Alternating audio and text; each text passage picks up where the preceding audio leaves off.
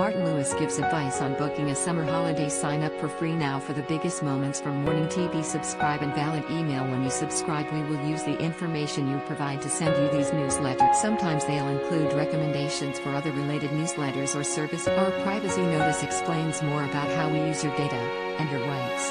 You can unsubscribe at any. Money-saving expert Martin Lewis, 48, took to Twitter to reveal to his 1,100,000 followers that he is going. However, fans didn't have to worry about the presenter and his family breaking government restrictions, as Martin revealed their holiday was a one-night stay. Martin took to social media to announce that he is taking a short break from the platform over half-term. The money-saving expert tweeted to his followers, "That's all, folks.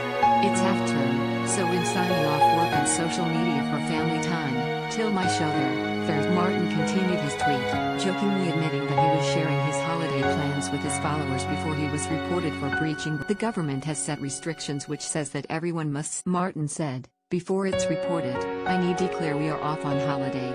We promised mini MSE, money safe, so for one night we're all going to stay in the spare room." She's excited. The presenter's followers saw the funny side of his tweet, with one even going as far as to provide recommendations for the host to try out. They tweeted, "Some reading for you," above a picture of Lonely Planet guides, whose titles had been altered to read The Stairwell, The Bathroom, Locating the Front Door, and The Office. Another social media user added, "I hear the Costa del Spare room is great this time of year, although I prefer Playa de Sofa." Martin's followers were also quick to come up with ideas to keep children entertained. James Martin demanded vegans stop lecturing me in bitter row. Insight: Piers Morgan slammed for Kardashian body shaming comments. Update: Giovanni Pernis, it of COVID jab to dance on Strictly. Analysis: one wrote, "Are you going to build a tent with torches?